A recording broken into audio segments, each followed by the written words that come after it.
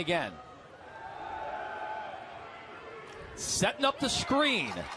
And this one, a big gainer by tight end Joe School. And he takes a hit. Some of the Eagles defenders pointing as if that ball came loose.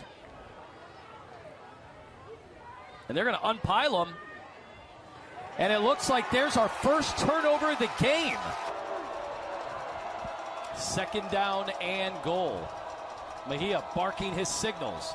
He'll line up this time under center. Oh. And again, a mess with the snap, and that was on the ground again. And this ball is loose. Wasn't blown dead. They have not blown the whistle. Eastern Michigan is going to walk it in. 98 yards for the touchdown. To start out. And the lefty puts it up and drills it. A no-doubter. Creighton absolutely wants to see this drive punctuated with a touchdown. Mims looking, falling forward, touchdown. However, his 5th of the day. High snap, and this one's blocked. Perfectly. Eastern Michigan recovers it in the end zone. Special teams touchdown.